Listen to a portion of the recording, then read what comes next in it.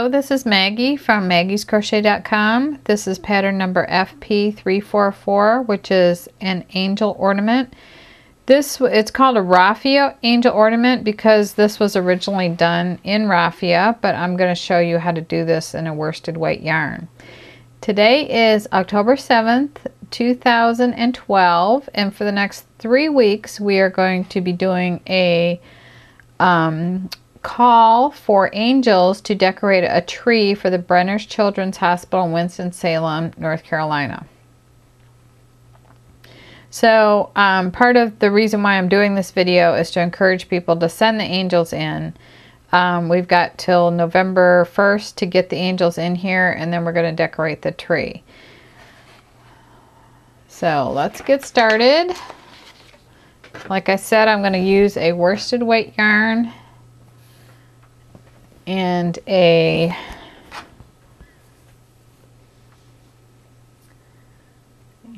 using a tulip Etimo hook, which is a size H8 or a 5mm.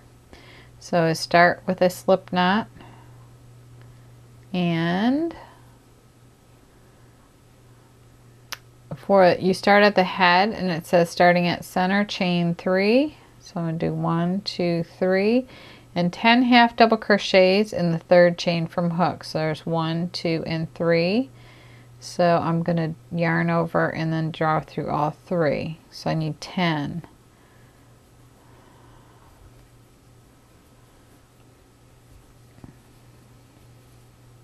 For the angels, I want to have them all be white, and if you want to put a trim on them or a contrasting color, it could be light blue or gold.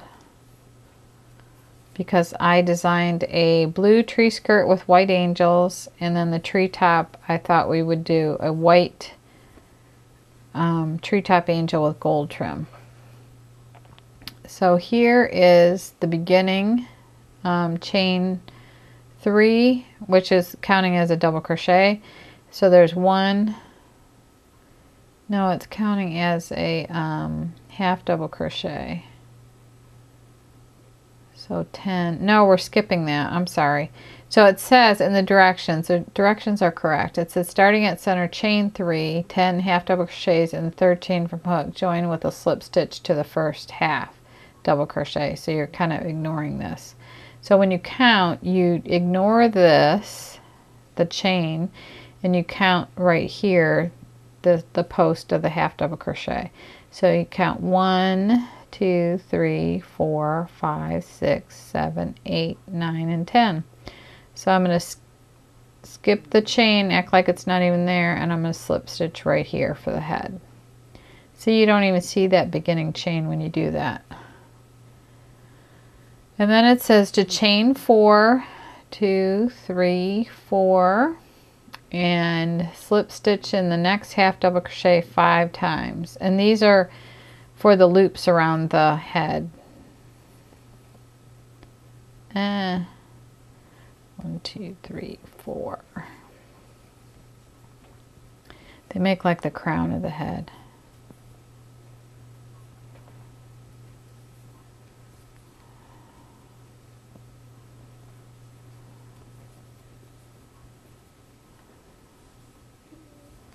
If you subscribe to our YouTube channel, then every time we put a new video up, you can get an email notice, and it'll show you what the video is, because I'm subscribed to some other channels and I get that. So then I go and look at what they've got new, and we're going to be doing a lot of new ones. So that is the crown of the head, and then it says do not finish off, and then it says slip stitch in the next 2 half double crochets. So I did that. So my last loop was there, and then I slip stitch in 2, and then it says chain 4, and it's going to count as the first double crochet and chain 1, and then it says half double crochet, chain 1 twice in the same, see, I have it twice in the same stitch. Okay, I did that. and then half double crochet, chain one twice, and double crochet in the next one. So I'm going to do half, chain one, half. So it's going to basically match the other side. See how I have a double and a chain one here, and then I've got two halves, and everything's separated by a chain one. So chain one and a double right there. So that completes row one. So you can see how it's starting to take shape. So at the end of wing row one, we're going to chain 5, which I have right here. I'm going to turn. You turn like the page of a book, and you half double crochet in the first double crochet, and then you chain 2, and then you want to half double crochet, chain 2, and half double crochet in the next one, and then you chain 2, single crochet in the next half double crochet, chain 1, and single crochet in the next one, chain 2, half double crochet, chain 2, and half double crochet, and then you chain 2, and then the last one you want to half double crochet, chain 2, and double crochet in the last one. There. So that made all those increases, made the wings, made the row pucker out, spread out, so that the wings, so to form the wings. So you want to finish off here, and to do that I chain 1, and then I tighten the back one there, and then I hold my yarn out like this, and I cut in the back like that. So, and then I pull that there, and I'll worry about my ends later. So then it says with right side facing, which is this side over here. This is the skirt part. With right side facing, join with a slip stitch to the first single crochet of row 2. So that makes it easy because you only have 2 single crochets here. And you want to join with a slip stitch. So I'm just going to go put this on my hook, and I'm going to go in here, draw up a loop, and draw it through here. And that's how I join with a slip stitch. Or you could go and do it like this, stick your hook in. This is probably easier doing it this way. Bring this loop up through the stitch and chain 1, and that would count as a slip stitch.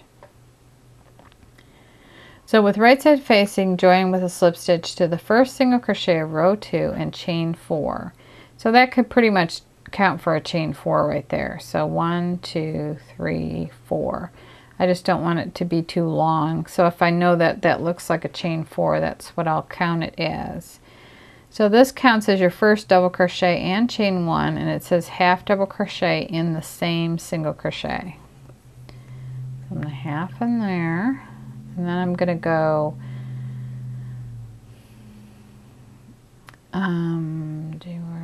double crochet, chain 1, half double crochet, and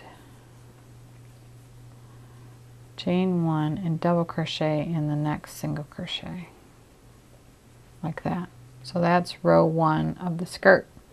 So then you chain 4, turn 1, 2, 3, 4. And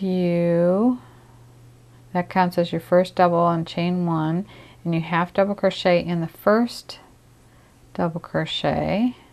Oh, I'm going to bring that through there, and then you half double crochet in first double crochet, and then chain 1, half double crochet in next one across. Okay, I got this.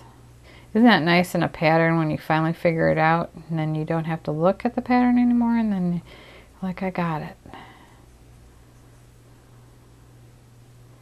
So this is a chain 4, so I know that there's going to be a chain 1 that I skip here, and I'm going to work into here, and that's a half, chain 1, and a double,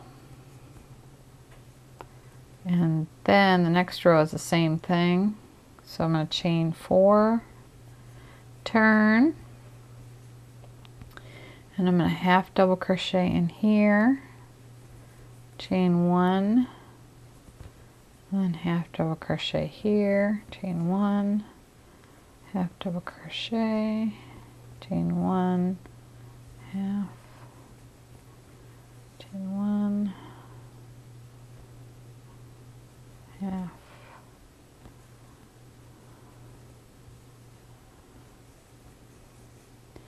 Now on the end you want it to get a little fuller so you have an extra stitch in there. So you do a half double crochet, chain 1, and a double on the last stitch. So see how the dress is starting to take shape. So then it says to chain 4 and turn 1, 2, 3, 4, and you slip stitch in the first double crochet, which is right here, and then you chain 3, 1, 2, 3, and you slip stitch in the next stitch 7 times. So I just chained 3, so I'm going to slip, and then I split my yarn here,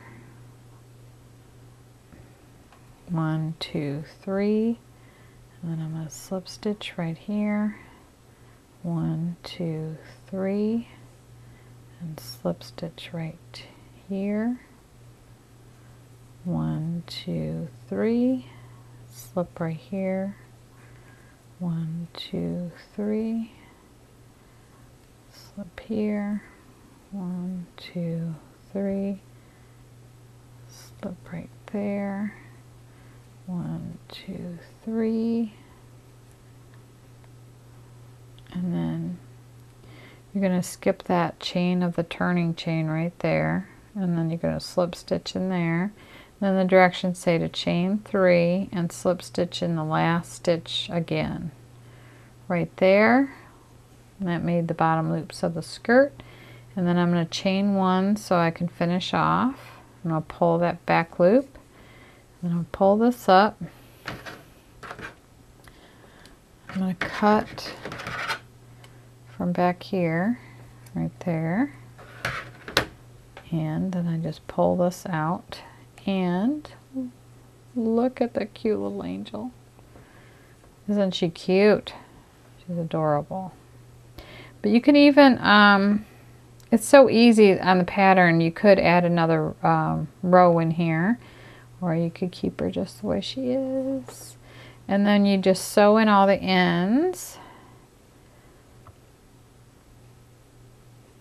And maybe put a little bow. You could use a ribbon. Or for this one, I am just going to take 2 strands of yarn, probably about 6 inches long, I think. I'm just going to try it. I hope this works. And then I'm going to kind of fold it in half and hold them together as one and just tie a bow with them. I could have done 1 strand, or I could do a ribbon. Oh, I know what I should have done here. See those 2 single crochets at the neck? You could just go like this and bring that through like this, and hold it up like this. So I am just tying a bow right there at the neck, and then I don't have to worry about attaching it or anything. It's already there. So I'm going to do like this. And it's kind of nice on the angel because she's got a long dress to do a little bit longer ends on the bow than what I did here.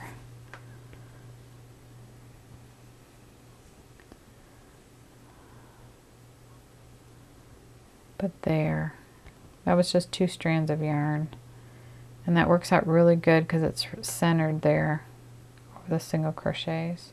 So that's how you make the little angel ornament. And this is pattern number FP344, and it's available at maggiescrochet.com. Thank you very much for watching, And be sure to subscribe because you'll get notices when we put up all of our new videos.